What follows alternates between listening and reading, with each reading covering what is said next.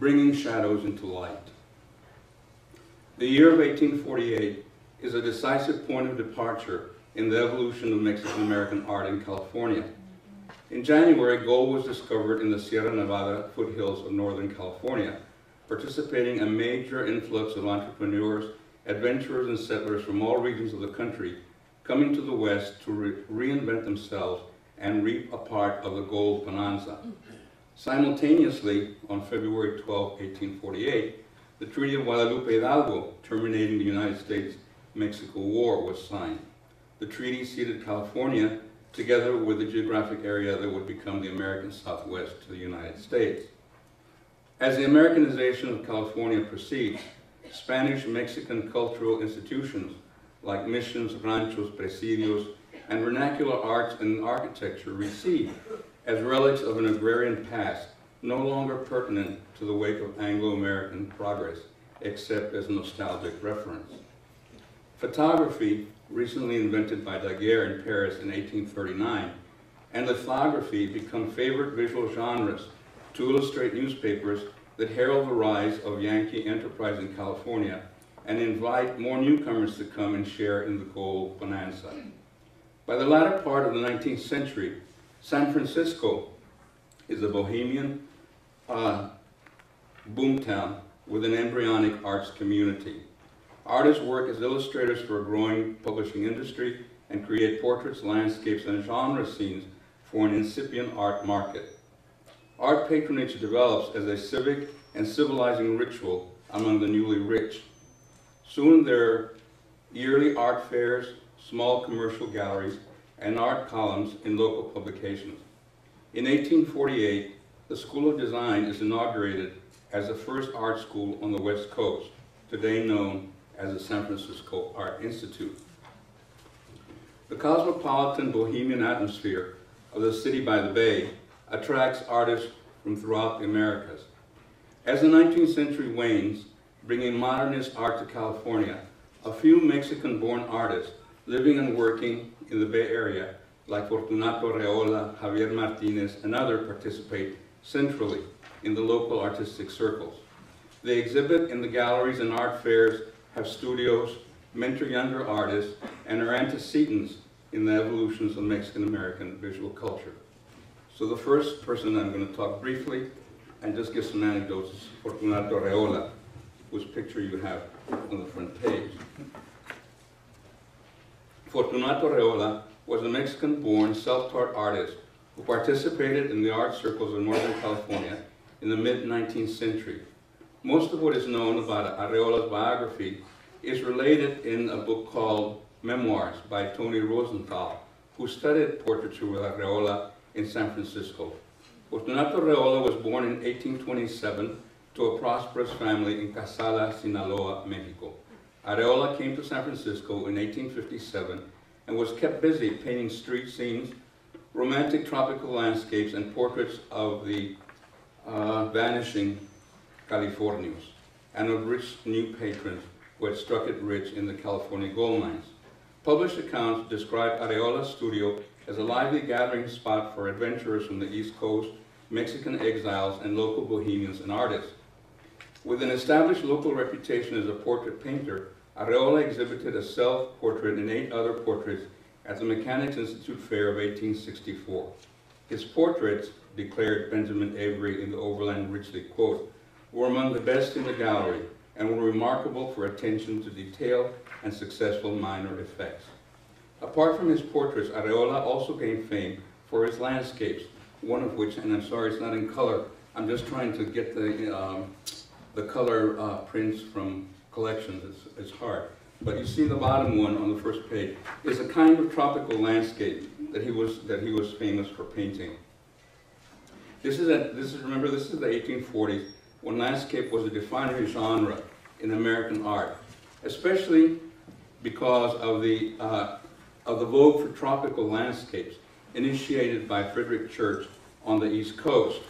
Many of Arriola's landscapes are typical examples of a luminous style, affecting his interest in the effects of light and atmosphere. This is an art form in terms of landscape that was very popular at the period.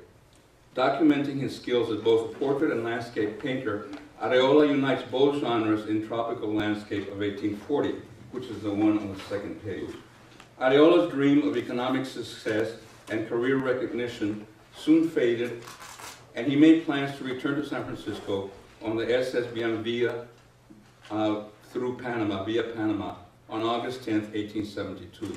5 days later, the ship caught fire in the Bahamas, and Fortunato Arriola drowned at sea at the age of 45, tragically ending a promising artistic career. Arriola's forte were landscapes and seascapes imbued with mysterious chiaroscuro effects, connoting an almost spiritual bond with nature. The paintings preserve the spirit and aesthetic principles of the American sublime movement, stressing the grandeur of American landscape.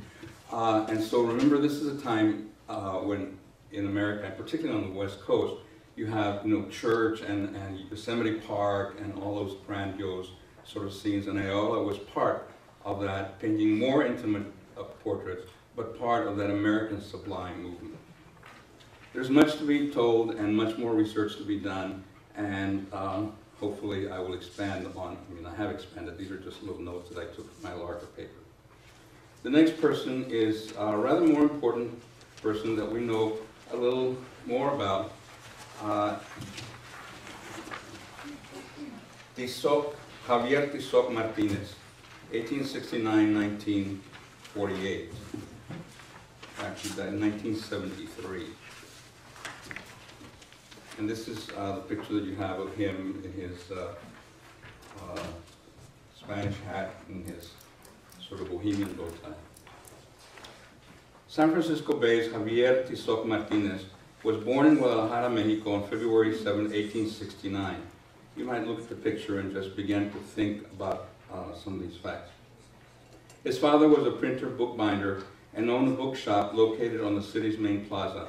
Surrounded by books and the bookish conversation of his father's cultivated clientele, Martinez became a curious, inquisitive boy who developed a passion for reading, especially poetry.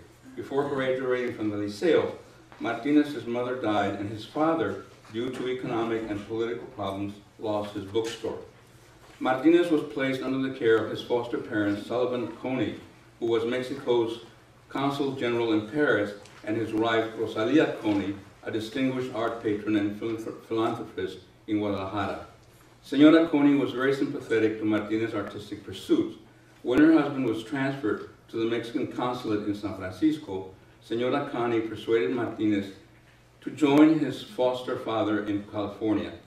Once established in the Bay Area, Martinez was enrolled at the California School of Design, later the Mark Hopkins Institute of Art. He studied with Arthur Frank Matthews, one of the most influential California artists at the turn of the century. Martinez was an outstanding student and graduated with honors, obtaining the Avery Gold Medal for excellence in anatomy, painting, and sculpture. Because of his great artistic promise, his sympathetic foster mother decided to use part of her inheritance to send Martinez to study art in Paris. From 1891 to 1901, Martinez was in Europe, honing his craft, evolving his artistic style, and being indoctrinated into classical European culture. In Paris, studying at the École des Beaux-Arts, he was a pupil of Jean-Léon Gérôme and also trained at the Académie Carrière. Paris in 1897 was a brilliant world capital with many international artists clustered in its Latin Quarter. Martinez, with a gregarious personality and a voracious appetite for life, easily became a true bohemian, a habitué of the cafes, music halls, and artistic dens that defined la vie de bohème. Roaming around Paris, attending concerts, visiting museums and galleries, Martinez absorbed the modern spirit, even as he honed his academic training, steeped in classical and neoclassical art traditions. I'm not going to read anymore, just to tell you very briefly. As you can see by the two photographs, the next page is his class at the École des Beaux-Arts, circa 1898, and Martinez is in the second row, second from the left. And the two classical studies are the kind of classical art that he was learning, Once the story is that he was at the Louvre painting, copying paintings the way all artists were. And John McNeill Whistler stopped by and said, "Young man, you have a lot of talent." And he remembered that remark, and Whistler will become an influence.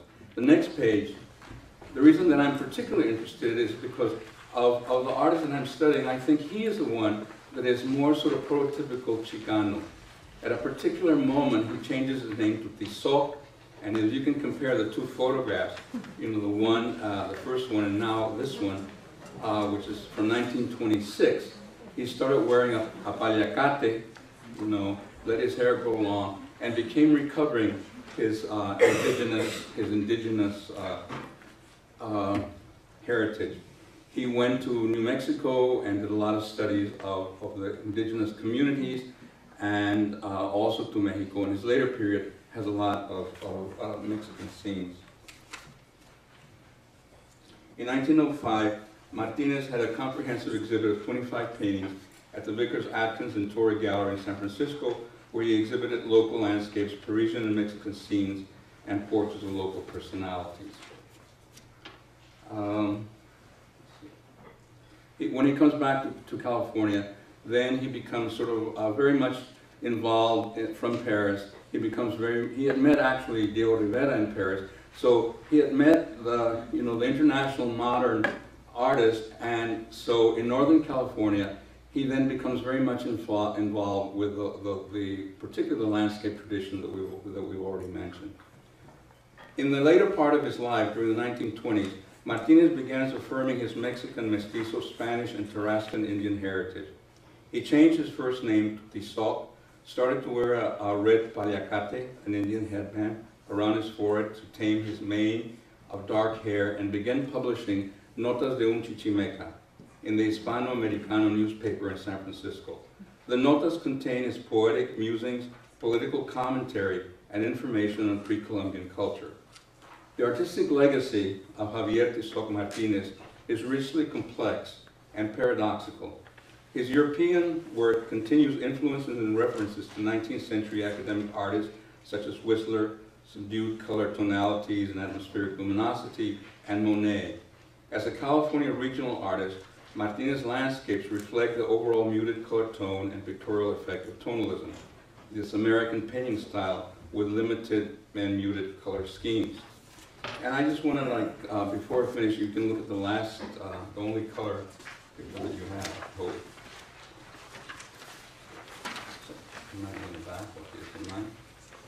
This is one of his interesting afternoon in Piedmont portrait of his wife, Elsie. And you can see a reverberation of when Whistler had said, "Young man, you have a lot of talent." And you can see in some ways this, of course, sort of has affinities to Whistler's famous painting, Portrait of His Mother, or arrangement in gray and black. And you can see his wife in these muted tones in the tonalistic style. So overall, the form and content of Martinez's oeuvre is conservative, if seen within the dictates of early modernism. However, his lifestyle, political concerns, and moral convictions stress his own otherness and constant humanist concern, especially towards American Indian cultures. Like many other Mexican-American artists that would follow after him, Xavier Martinez created art from the multiple sources provided by his training while addressing his personal subjectivity rooted in a bicultural reality. The passing of Xavier Tizoc Martinez in 1943 bridges into the Mexican-American generation of artists.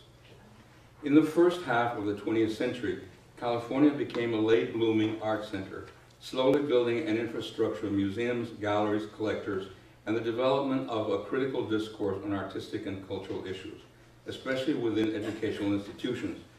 By mid-century, after World War II, returning Mexican-American GIs interested in pursuing artistic careers enrolled in the art departments of the various UC campuses, including Berkeley, Davis, Irvine, San Diego, and Los Angeles UCLA. A few went to private art schools like Chouinard School of Art or Otis Art Institute in Los Angeles or the San Francisco Art Institute, among others. In their individual expressions, Mexican-American artists of the post-war decade, like their antecedents, the two that we just briefly touched on today, in the 19th and early 20th century, mostly internalized and experimented with prevalent American art movements that were taught in the university art departments of the period. This first small cadre of professional and academically trained artists of Mexican-American generation became the Mexican-American generation, and two forebears that we talked about briefly today, and others that we are just uncovering, became the art educators, role models, and mentors, the veteranos, who will inspire and sustain the self-determined Chicano artists of the 1960s. Thank you.